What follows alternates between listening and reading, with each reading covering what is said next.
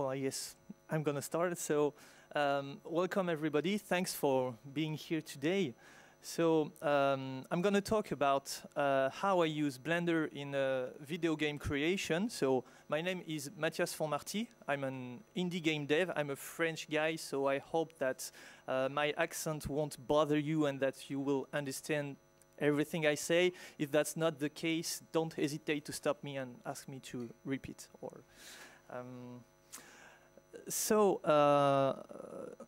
First of all, like a lot of people, I'm going to talk a little bit about myself, introduce myself, because I guess that almost nobody here knows about me, which is quite okay. So I'm a passionate French guy who creates a video game, a 3D cartoon video game. So you have a few pictures behind just to show you the kind of stuff I do.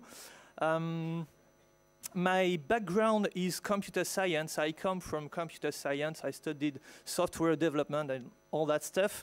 And I learned 3D and painting and creation, well, artistic creation, I would say, on my own.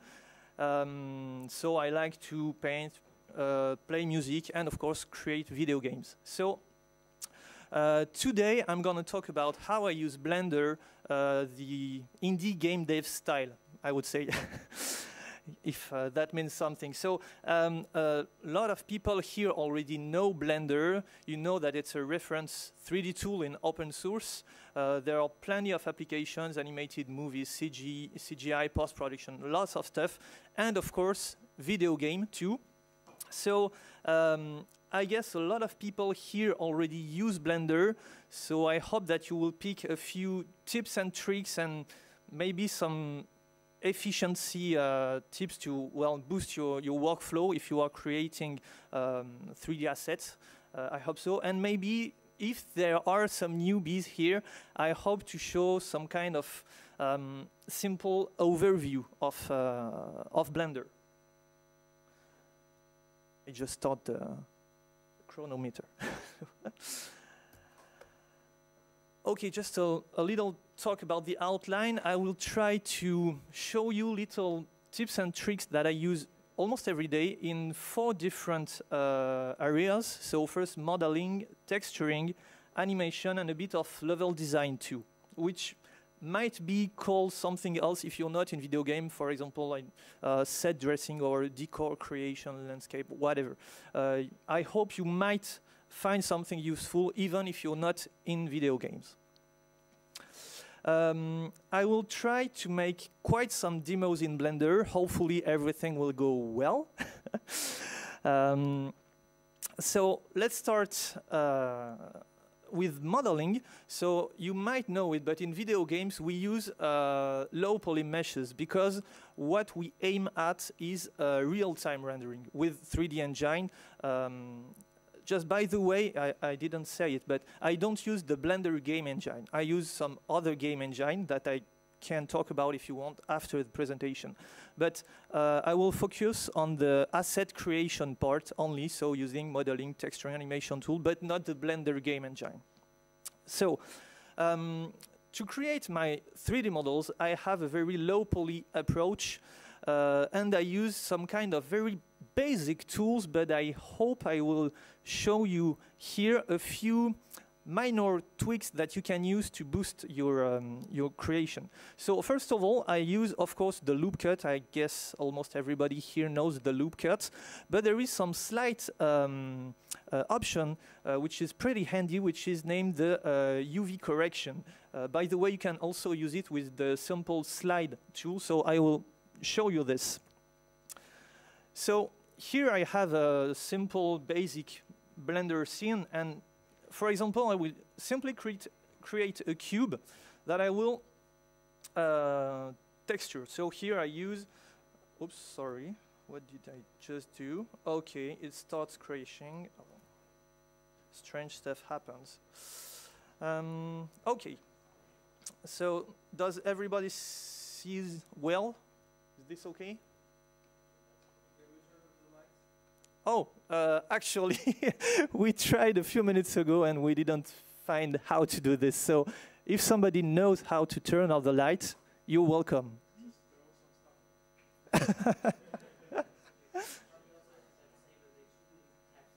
Oh yeah, sure. Well, except that I will use one of those panels, so I will bring it back. Anyway, so here I just use a simple texturing. And the fact is, when you create 3D assets, very often there are iterations. You know, you start modeling, then you texture it, then you want to change the model, and you want to maybe change the texture. And it's all backward and forward iteration. So once you have textured a model, sometimes it's kind of a pain to remodel it because you will mess up all the UV mapping. So a nice option here, for example, if I want to add a loop cut here, you see that the default behavior is that it will stretch the texture if I move the new loop cut I've just created. So this sometimes is cool to create deformation if you want to have a very cartoonish stuff, which is usually what I do, but sometimes you don't want that. Sometimes you want, I will just delete this one and create another one. And you can just check here the simple correct UV map. And then when you slide, it will automatically recompute the good UV map, which is pretty handy when you are modifying a model which is already textured.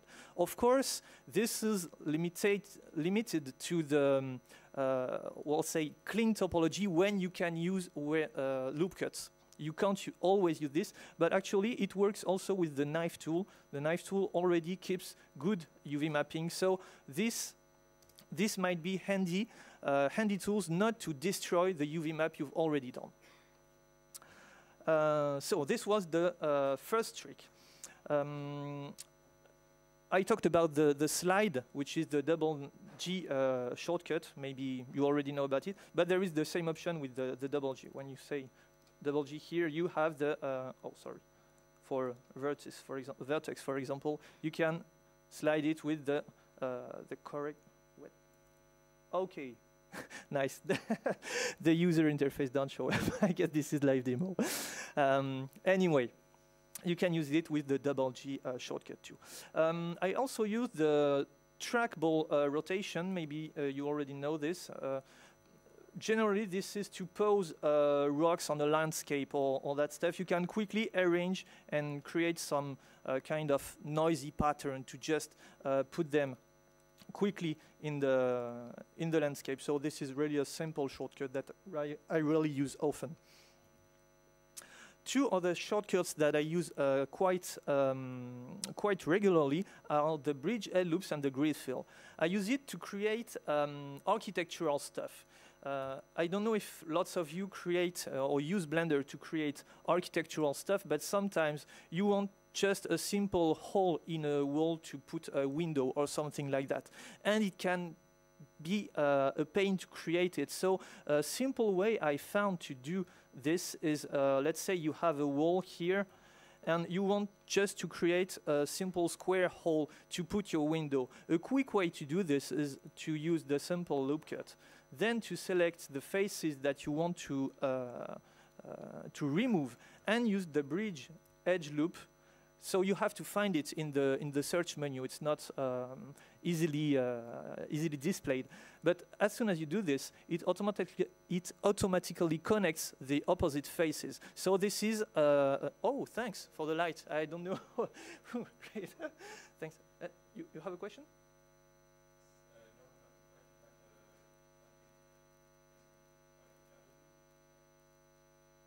W and E.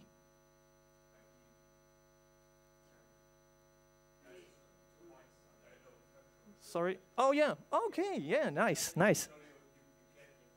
Oh yeah. W. Okay. Thanks, guys.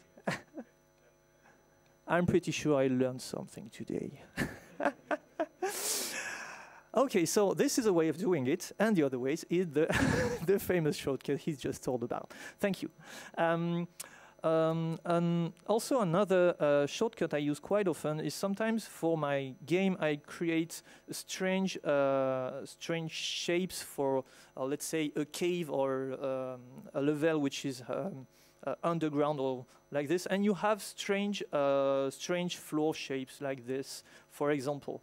Then you extrude the walls, and you have plenty of stuff around, and sometimes architecture is a bit complicated, and you end up with some gap here to fill. A quick way to do this is to use the grid fill,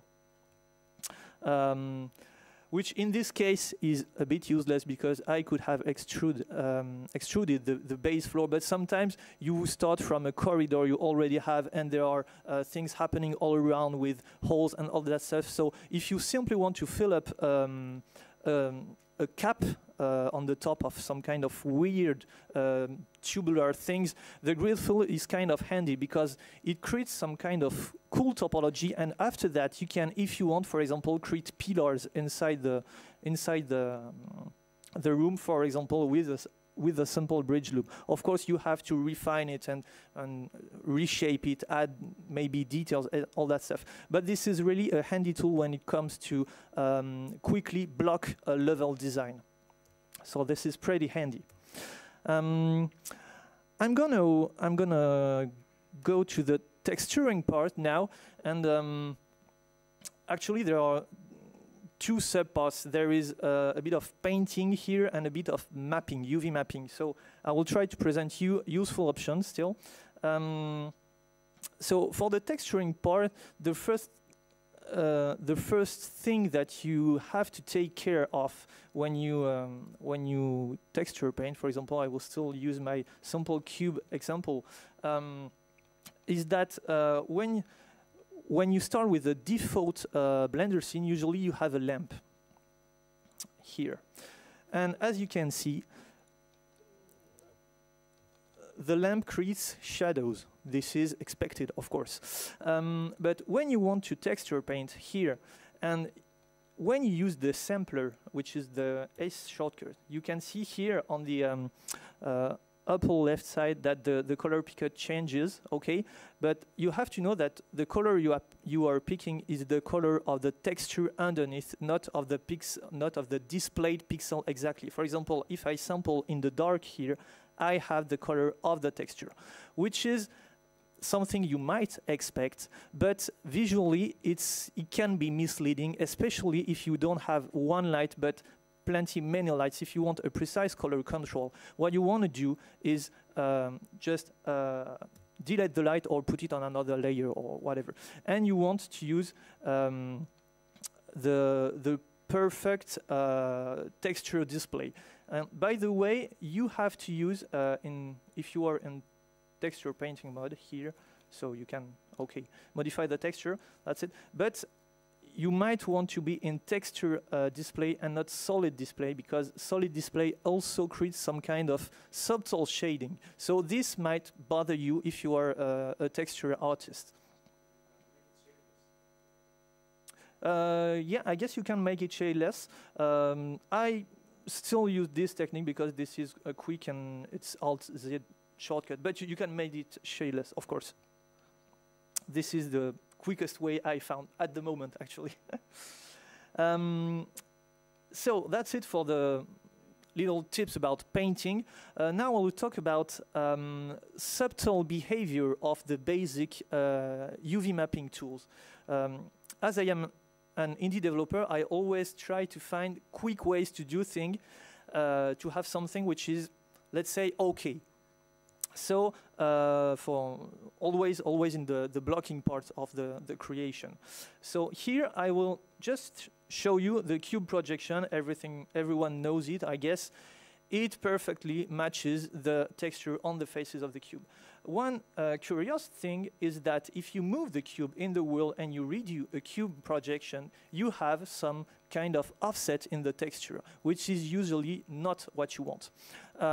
If you want to texture an object which is not at the origin with the cube mapping, a simple trick is to use the cursor, the 3D cursor, to just save the world pose of your object, then you move the object back to the center, you make cube projection, and you put the object back to the cursor. So this is a good way to do it, and you have to know that the cube mapping is dependent on the world coordinates of the vertices of the object.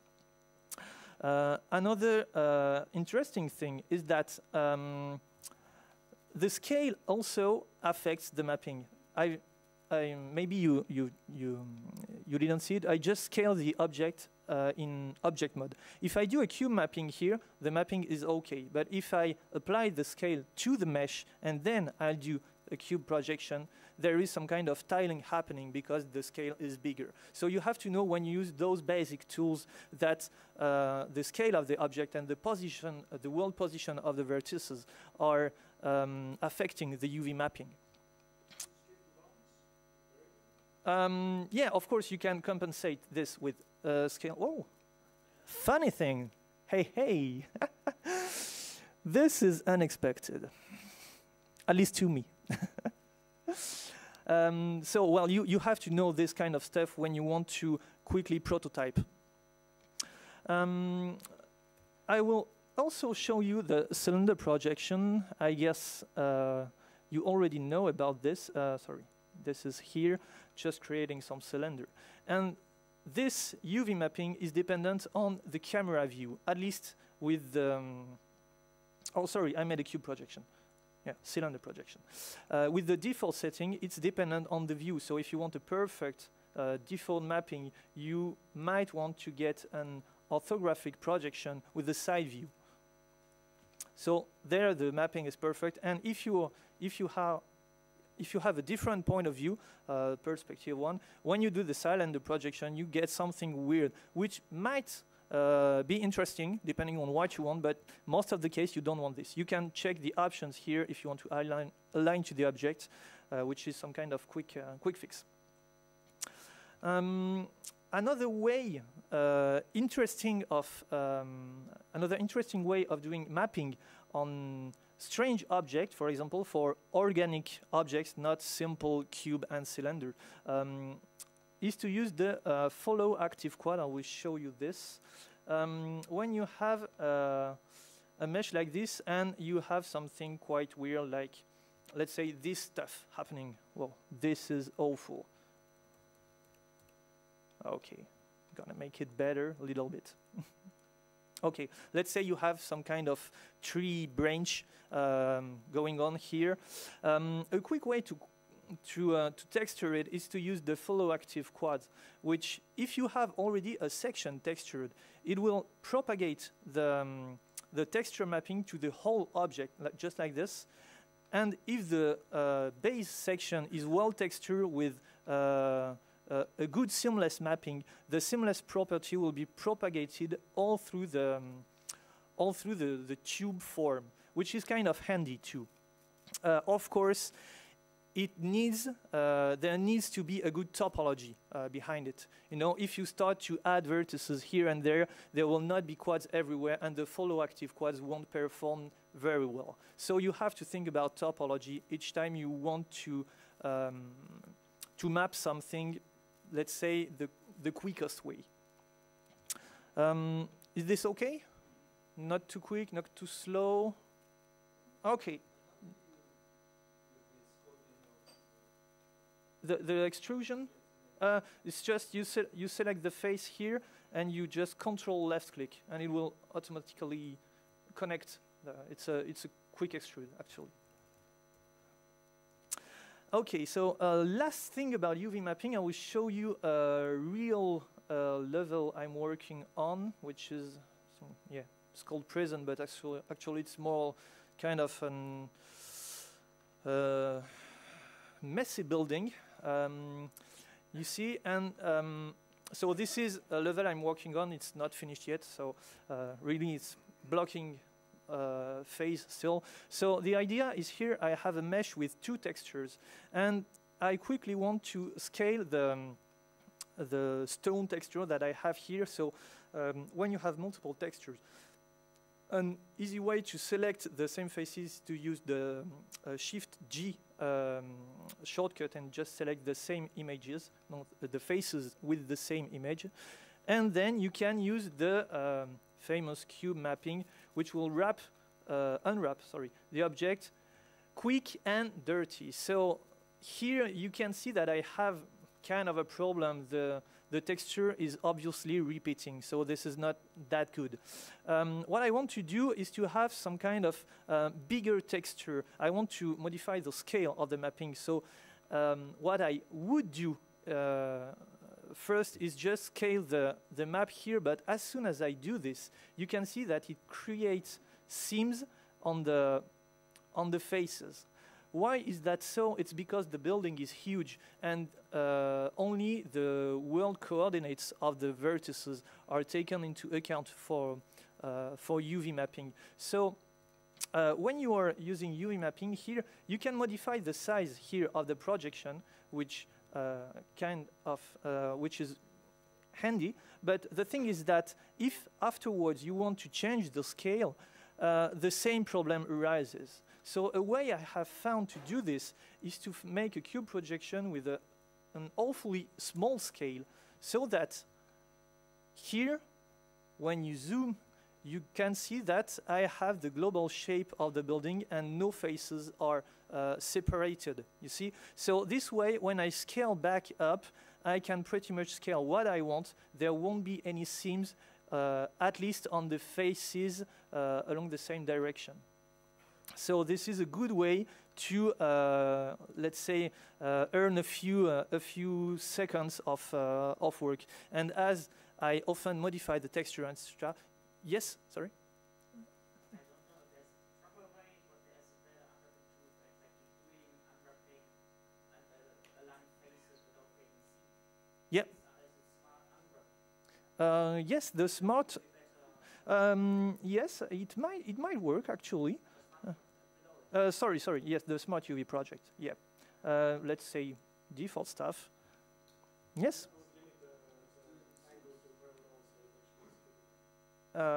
Sorry, I didn't get it.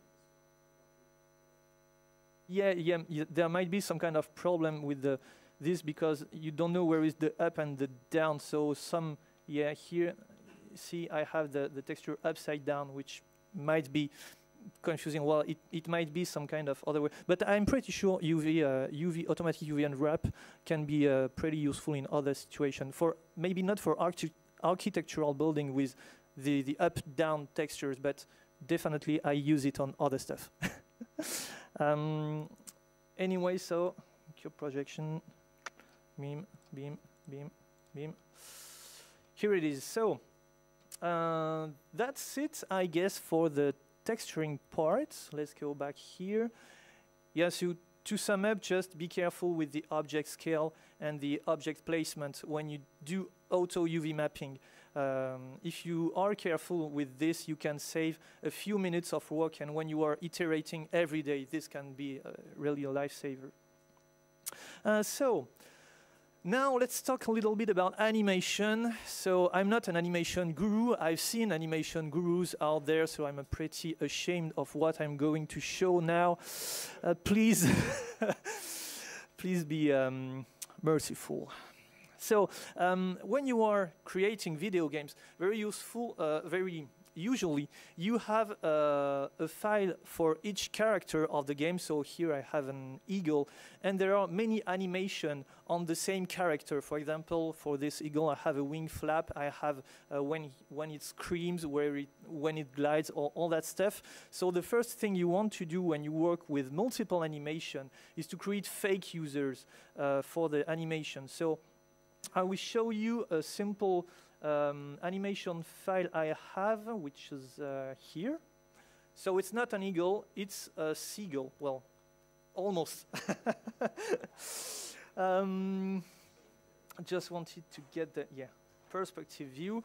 So the idea, when you select here, see I have a few animations and they're still there because I have a fake user on it. You can activate here so that you tell Blender that even if the animation is not currently playing, Blender will not delete it when you close the software. So this is the first mistake you can make when you are working on animation. You forget that, you close it, and you lose days of work. So another important stuff when you create animation for video game is that you want loopable animation, which Pixar don't care about, but when you do video game, this is mandatory, actually. So the problem is that when you want to create cyclic or loopable animation, I will start from scratch, there are many ways. So for very simple animation, you can simply copy-paste the first keyframe to the end of the animation. So I'll just show you this. I will only animate one wing here very quickly, very awfully. Sorry, this way.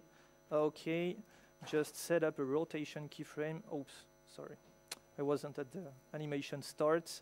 So here I just set up a keyframe, the same at the end of the animation, and some kind of wing flap here in the middle of the animation. When I do this, actually the animation is pretty crap, but it's perfectly looping, which is what I want.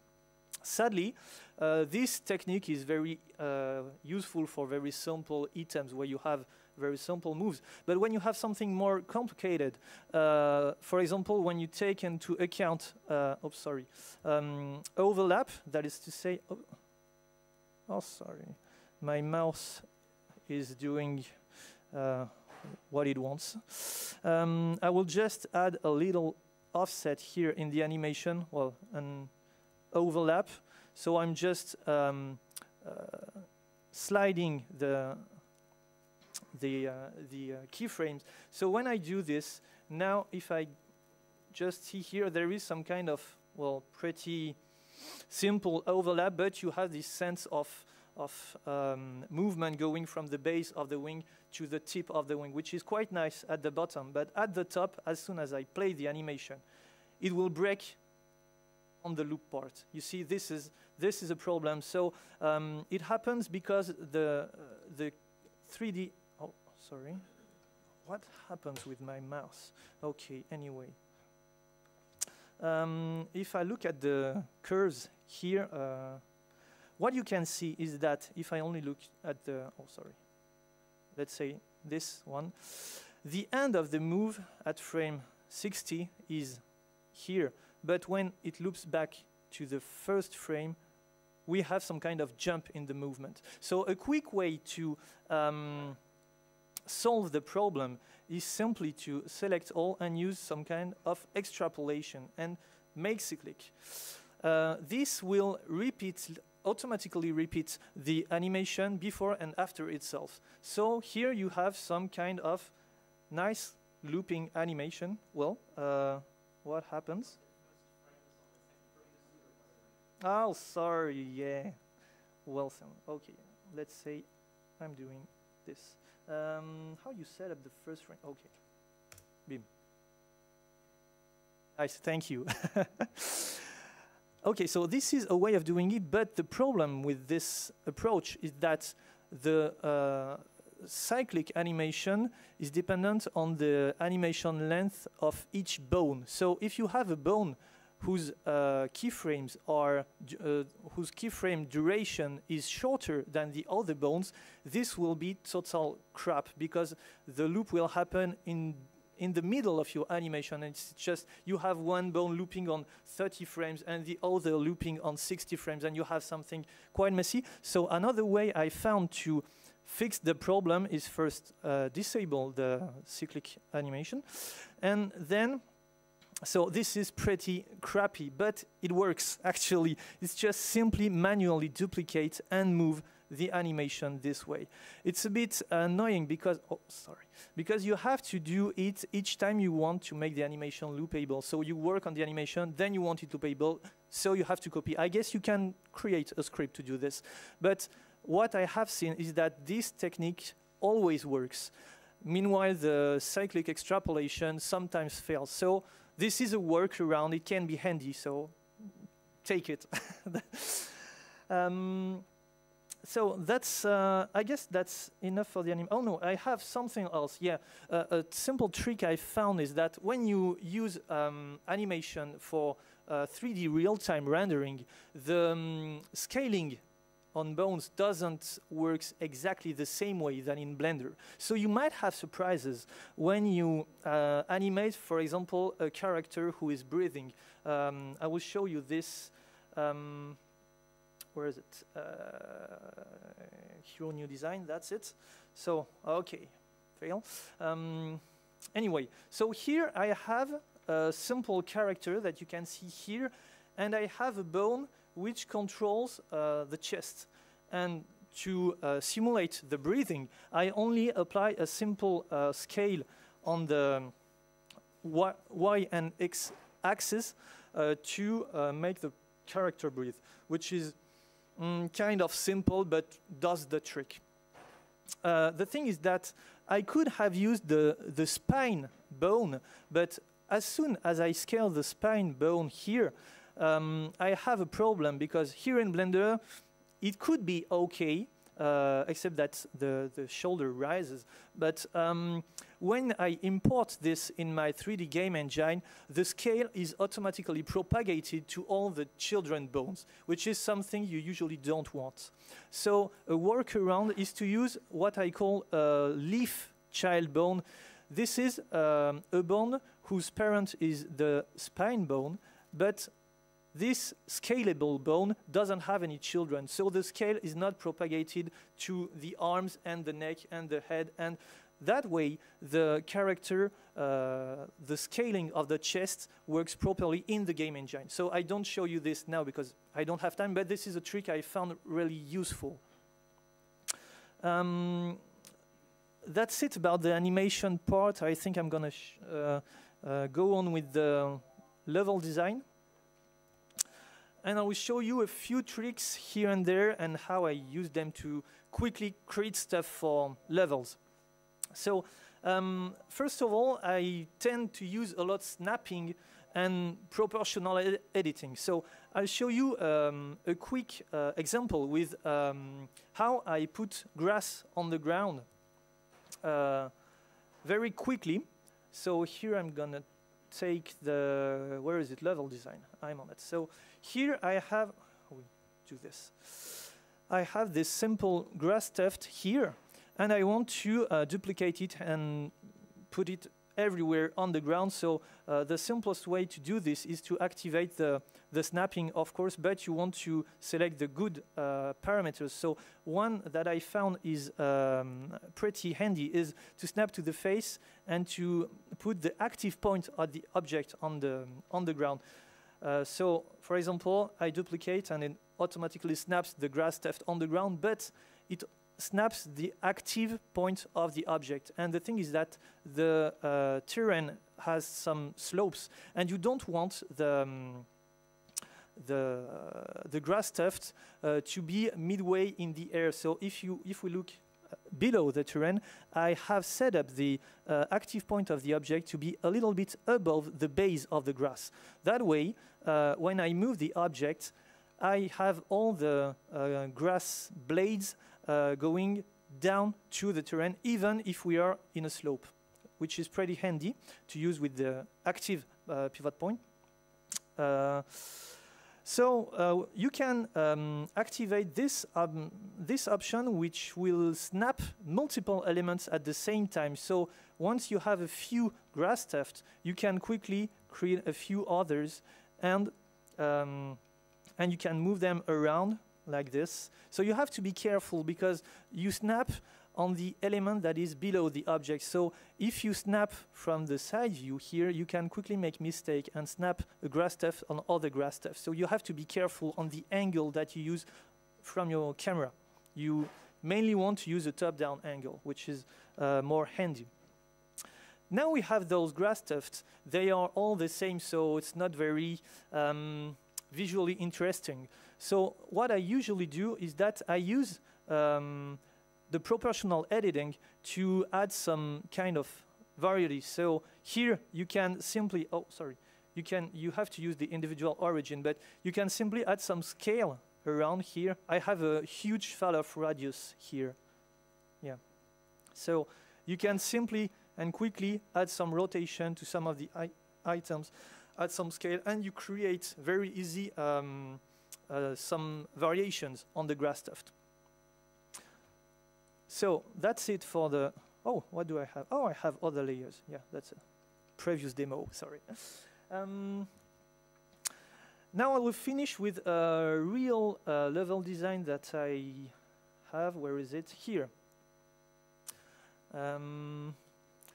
So this is some kind of simple cartoonish village, and sometimes when you have a full level design like this, you want to correct a little bit, let's say this window here that I have, and I want to focus on it and I want to work on it, but there is so many stuff around that it's kind of cluttering the way. So a good way to work only on the object you want when you have a huge level design is to use the local view, I guess. Some of you already know this trick. Where is the local view? Here.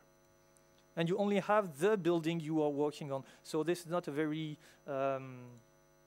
complicated trick, but it's really useful when you have cluttered scenes. Another trick I use very often is the repeat last action, which is Shift R as a shortcut. And with this stuff, you can easily duplicate, let's say duplicate a pillar or pole, some kind of design element here, and you can, repeat it multiple times. This is very handy when you have to create street lamps around the street or whatever. It can be useful with many options, including merging vertices on a mesh when you are cleaning, all that stuff. This is really handy. The last thing I use is, Shift R, repeat last action. Yeah. And the last thing I use is empty objects. I use lots of these, and this is, I guess, quite specific to my level design approach. The idea here is that there is some kind of line between the buildings and the trees and whatever, and there are those empty objects. Actually, if I select this one, you might see that it has a specific name. It's called paper lantern. And why I do this is that I want to this point to hold a paper lantern, but the thing is I don't want to have it repeated 200 times on the level. I want to save disk space and time loading, so I only put a frame which is some kind of reference position, and then when I load the level in my game engine, I dynamically change the frame with the specific name with the complex game object I have, because it's not only a model of a paper lantern, it also has some kind of behavior. It moves with the wind, there are some fireflies around, it lights up or it lights on or off depending on the weather, all that stuff. So the thing is that when I load the level into my game, it dynamically replaces all that complex object, I would say, smart objects, and it keeps the Blender file quite easy to read and to load. So I guess I have finished with all that little tips and tricks. I hope that you picked something that you didn't know. Thank you very much for your attention, and if you have any questions, don't hesitate to contact me by email. If you're curious about what I do, my game extra, you can go on my website. There is a free demo. You can check it out. Tell me what you think about it. You can check out the blog. I have many articles and posts. So thanks a lot, everybody.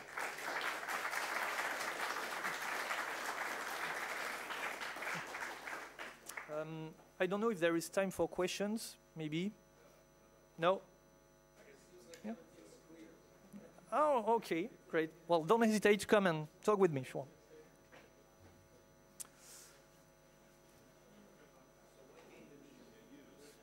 I use Unity. It's not a surprise. Yeah, it's the easiest approach, at least